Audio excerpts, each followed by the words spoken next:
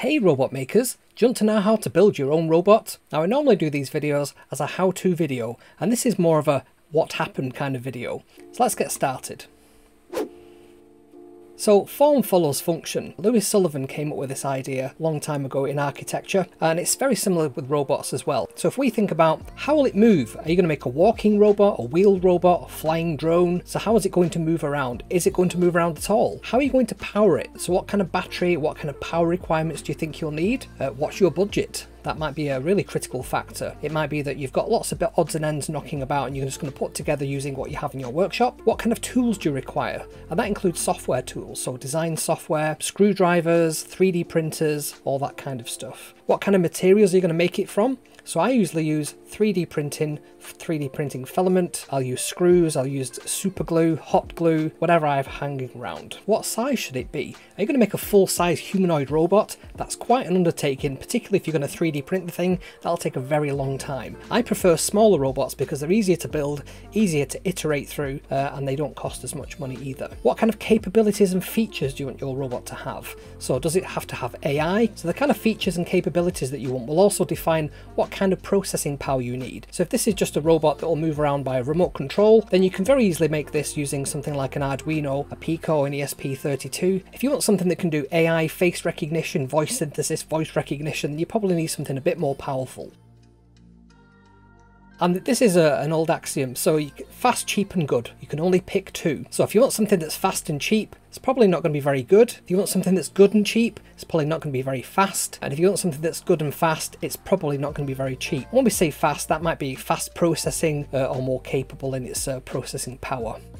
So I'm going to design Explora. It's a new robot, a new design that I've thought of. And these are some of the capabilities that I'm thinking about. So I want it to be able to do object detection, visual processing, probably speech synthesis and voice recognition, and also be able to detect its environment using a rangefinder. I am also going to include a Lidar on top of that. I've already got a Lidar in the workshop, and that's something I want to add to one of my projects. So what kind of processor does it need? I'm going to use a Raspberry Pi 02 because it's very small, it's a very powerful chip that has everything I need to run Python. So how am I going to power this? So I've got a couple of LiPo batteries in the robot lab. I'm probably going to use one of those. So this is going to be a 4-wheel drive robot. It's going to be very similar in design to the Trilobot from Pimoroni, but this will be my own design. So what size? I want something that can sit in the palm of my hand. What kind of materials do I want to make this from? So 3D printing filament, probably metal screws. Now I'm a really big fan of the SMARS robots, the screwless assemblable robot system. However, in this case, I want to be able to use screws and try that out because I've not done that before. What kind of tools do I require? So I'm going to be using a 3D printer, probably both of them at the same time, 3D software, Fusion 360, Cura to do the slicing of the 3D STL files,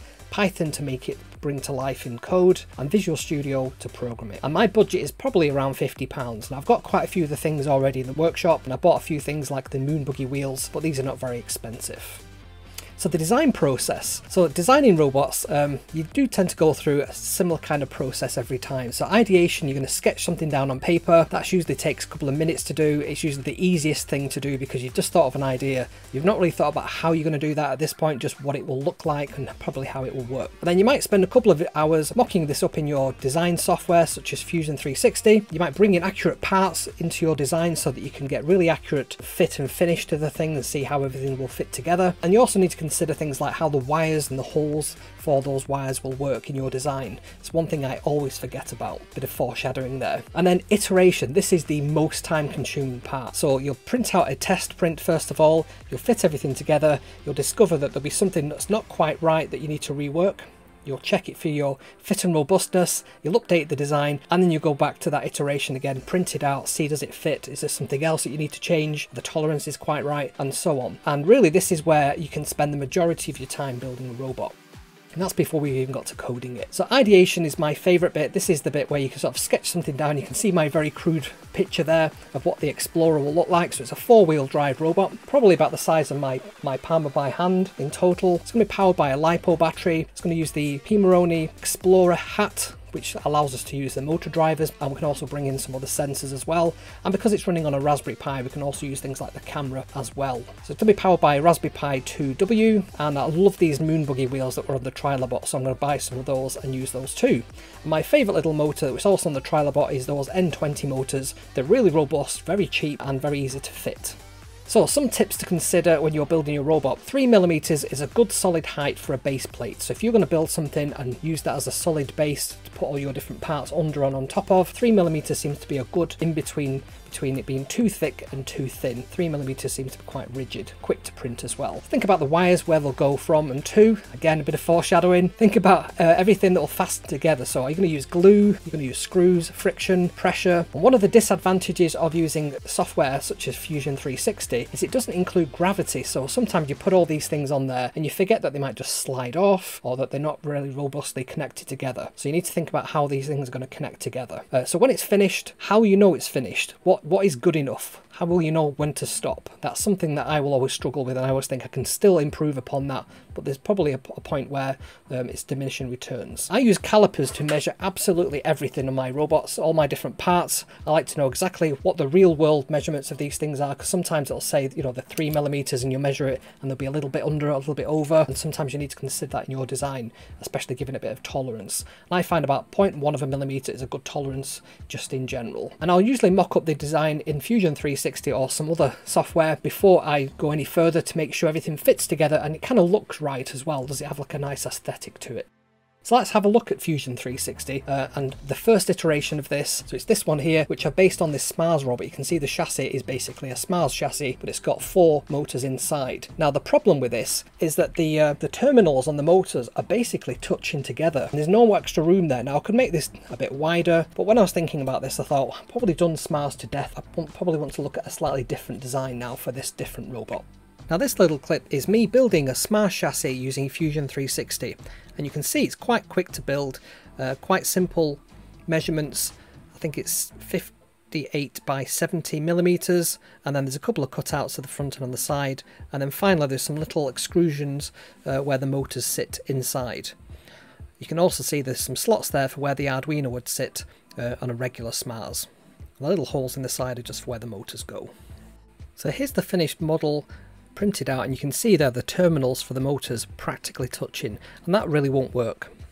So I'm over here in Fusion 360 and I'm going to very quickly take you through how I've designed the Explora robot. So the first thing I've done is I've laid out a sketch of the base plate. So this is going to be where the motors are, and this is where everything else attaches to. So the first thing I do is extrude it out by about 3mm. That seems to be a really good size. I've then just rounded out some of the corners there just to make it a little bit more smoother. So the next thing I do is I bring in one of the motors to see if this is going to fit nicely against the base plate. Now, I've just put a joint there just so it's fastened nicely into place, and then I'm creating a new component and I'm bringing in the moon buggy wheels. First of all, I'm just bringing in one motor and one moon buggy wheels, and that's exactly in place, and I've got a rigid joint there as well. So what I'm going to do now is I'm going to mirror these, first of all left to right and then back to front. So now I'm going to sketch out the Raspberry Pi where that's going to go. So you can see there the Raspberry Pi is going to sit kind of lengthways across the robot. So I've punched a couple of holes in the base plate there so that I can screw the Raspberry Pi Zero into the base. Now I've also designed this other component down here, which is going to be used to hold the motors in place. So this is called a motor holder, and I brought this in as a separate sketch. So the next thing I'm going to do is just do a nice rigid joint underneath the robot. So you can see that the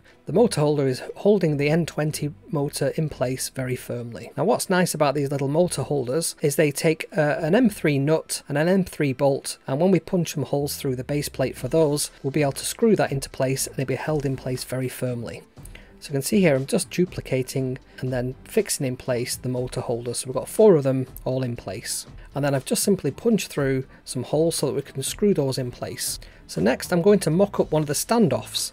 And this is going to be where we put the Raspberry Pi on top of the base plate with a bit of space underneath, and that space underneath is where I'm going to put the battery. The next couple of actions are basically just replicating that one standoff 4 times and then jointing them in place. I've then brought in a model of the Raspberry Pi Zero, and then I'm going to join that in place as well, and there we go, we've got the Raspberry Pi Zero on top of the robot. So next I'm just going to quickly mock up a battery and put that in place. So the battery is basically just a big block, and this is quite accurate to the size of the LiPo battery that I have. I've then replicated those standoffs again, and now we've got 4 of them in place. Let's zoom in a little bit on top. Let's turn off some of those sketches that we're not using anymore. Next, this is the Explora hat. I've not really modelled that out, but I have just put the basic dimensions of that in place. I then brought in a rangefinder. This is one I've built before for a previous project, and I've also brought in the Raspberry Pi camera module. I'm going to make a very similar kind of structure to what's on the Trilobot that holds both the rangefinder and the camera in place. So the next action, I've just pulled through a couple of lugs through the chassis. I've actually not cut out any holes for them yet, so I'm going to do a very simple operation, which is just to combine them, use the camera holder as a cutting tool into the chassis, but keeping the tool, and that means that we can have those lugs push through the chassis and make the holes for them. I've also cut out a couple of extra holes there next to the motors for the wires from the motors to go through up into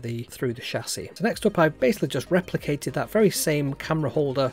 Now this isn't going to work. I've later discovered it's not wide enough, but for now this is kind of what I've gone with. So there's one that's front, one that's at the back, and then I've replicated those standoffs one more time so that we can build a new top base plate on top of that, and that'll go between these lugs here and the standoffs there. And then I do a bit of finessing, rounding some of the corners out. Again, I'm going to use that trick where I use the camera plate as a cutting tool into the top plate, keeping the tool, and then you can see there we've now got some holes there. And these other holes, these are for the standoffs, and then these other 4 holes are for the Lidar. Now when I've actually put the Lidar in place on the actual model, it clashes with where the camera is, so I've actually had to put it back to front. I'll have to come back and just turn the design around for these mounting holes. That'll be on a next iteration. And this is what I mean about you have to keep iterating through your design. I've made some more enhancements as well, so I'll put in a huge hole there. Actually makes the thing print quicker, and it also means that you've got plenty of space for your wires to go through. And the next couple of steps are there, me just refining this camera thing and also having a few extra standoffs as well. And the very large standoffs are for the Lidar that sits on top. So there's a side view. You can kind of see a bit more of the detail there on those nice moon buggy wheels.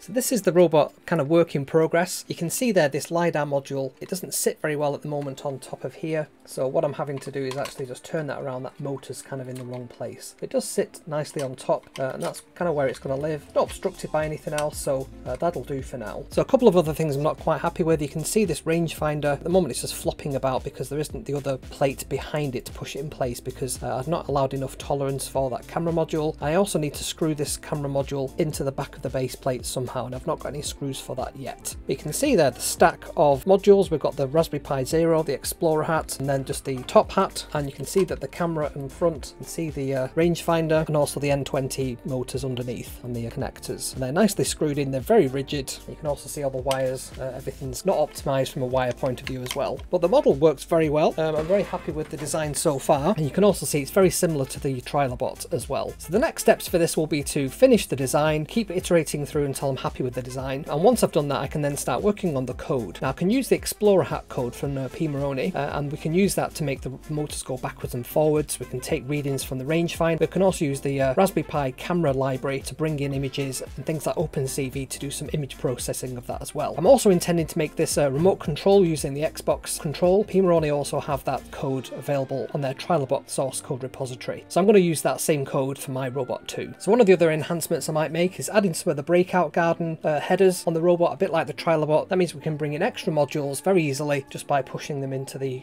breakout garden header. So I hope you enjoyed this video. I will be doing more on this robot in the future, and then until then I shall see you next time. Bye for now.